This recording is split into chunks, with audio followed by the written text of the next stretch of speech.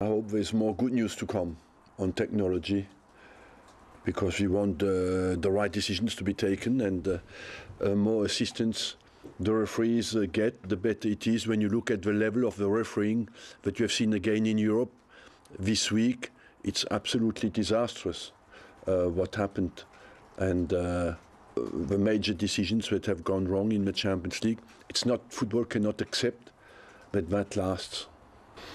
I would like at least to see that in major decisions like that, where you go to a semi-final of a Champions League or not, that the referee has the opportunity to check if the goal is valid or not, you know.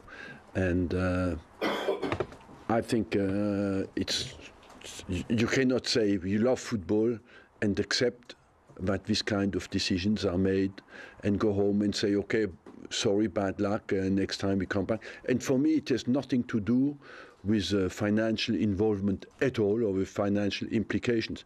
Just to do with justice.